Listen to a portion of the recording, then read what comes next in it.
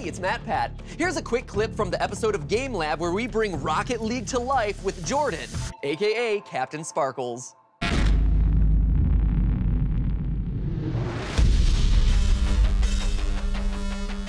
All right, Ryan, so before we take off, what move are you teaching me?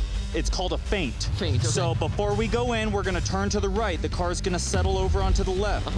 As soon as we turn to the left, it's gonna start to transition back over. Okay. As soon as it starts to transition back over, that's when we're gonna grab the e-brake. Okay. And it's gonna cause the car to go into a slide. Yep. And then you're gonna pretty much need to pick up the power right away. We're gonna stay in first gear for this one. 4 cylinders away! Holy crap! Oh, all right. Well, let's take a minute, get out of the car, and talk about this, shall we? No, let's try a little more drift. Or no, where he wants to go again. Okay, that's fine. Holy crap! What are the odds of me doing this correctly on the first time?